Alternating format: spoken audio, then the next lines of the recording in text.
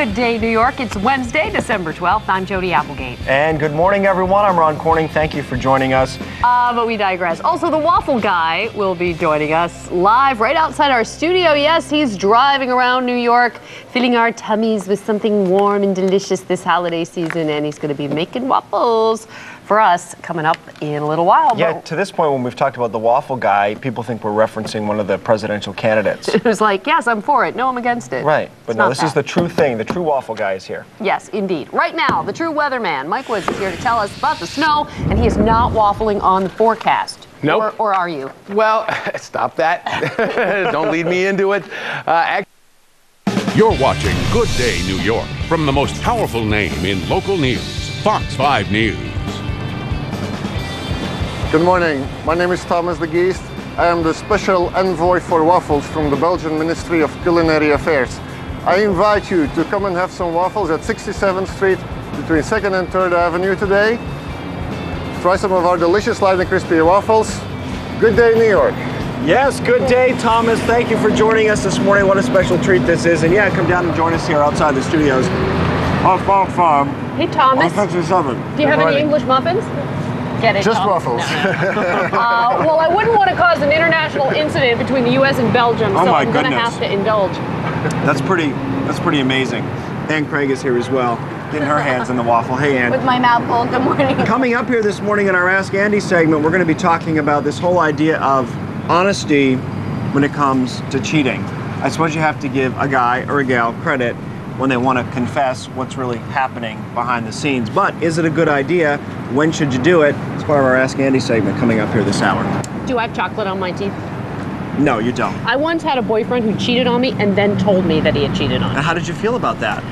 Well, I should have just broken up. You've been married to him for 10 years. No, this was many, this is 10,000 years ago. But he just wanted to get off his chest. But it was ultimately a really selfish thing for him to do. You know what I mean? Really? That's how you felt about it? He put it on me and then made me break up with him eventually. Anyway. He was sabotaging the relationship, maybe. Exactly. He wanted to break up, but he wasn't man enough to do it. Ah, well, that's interesting. Also, stocking stuffers. On a much lighter note, if you are having a happy romantic holiday, or any kind of holiday for that matter, we'll have some great ideas for inexpensive small items that aren't just sort of throwaway stuff. Really things that people are going to enjoy getting in their stocking this holiday season. But right now, let's find out what Mike Woods has in store for us this week, because there's a lot of weather coming our way, right, Mike? Sure is, Jody. All right, Inez, thank you very much. Ann is about town, and finally she has located the WMD. Waffle of massive deliciousness. Courtesy of Thomas the Waffle Man. Look at that deliciousness right there. That is not just chocolate. We're not talking Hershey's. We're talking Belgian chocolate. And that's what makes this waffle truck so amazing. Check it out. Can we get a wide shot, please? You'll only see one of these yellow trucks all around the city. It's Wafels Dinges. Did I say that right? You said it perfect. Now tell people what a dinges is. Well, a dinges is a Belgian slang word. It's a Flemish slang word. It means stuff. It means anything, anyone. It can be, and we use it basically to talk about our topics. Well, we got Ron Corning in here salivating. Some of your toppings are... Our show is like news and dingus. News and stuff. Exactly. Yes. Now you have two different types of waffles that are making New Yorkers just salivate. What are those kinds? Exactly. We have the traditional waffle, which is the Brussels waffle. It's close to what you know. This is the Brussels waffle, light and crispy. This is the Liège waffle. It's soft and chewy. It's very different. It's a waffle that Belgium never really let go. And it's the first time we bring it to America. It's a very nice and flavorful waffle. All right, Thomas, teach me the art of making a waffle. All right, here we go. Look at this ladle. This is massive size.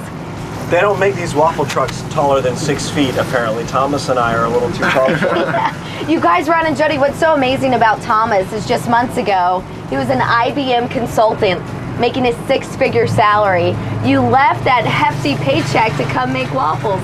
That's right, but I got a call from the Belgian Ministry of Culinary Affairs. They told me, you know, Thomas, we have a big problem in New York and we have a big problem in America. We need to do something about the quality of waffles. And it's your waffle quality control.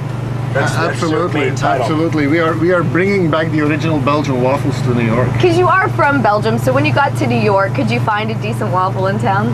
I traveled all over the country in my job as a consultant for IBM, and everywhere I went, I found waffles that were really made of pancake batter.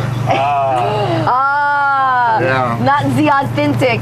This is the authentic. International incident. When you try this, you'll find it is delicious. But the only way to keep New Yorkers really happy is to feed them. Give for. Hint. Do you want that with chocolate and whipped cream? I want it with the works. Dinges, all the dinges you have, double Everything them. on it. I want something with Nutella, because I love Nutella. I bought some whipped cream for you. Oh yeah. All right, there we go. I'm speaking fake Flemish here. Whatever that would sound like. This There we is this is light for your body, right? It's fat free. Oh yeah, this makes you live a lot longer. You actually lose weight when you eat these, I hear. Most importantly, it makes you smile. Heck yeah! Oh yeah. That's critical. Here we go. Will that do for you? Yes. All right. How do you say thank you in Belgian? Very simple. Thank you.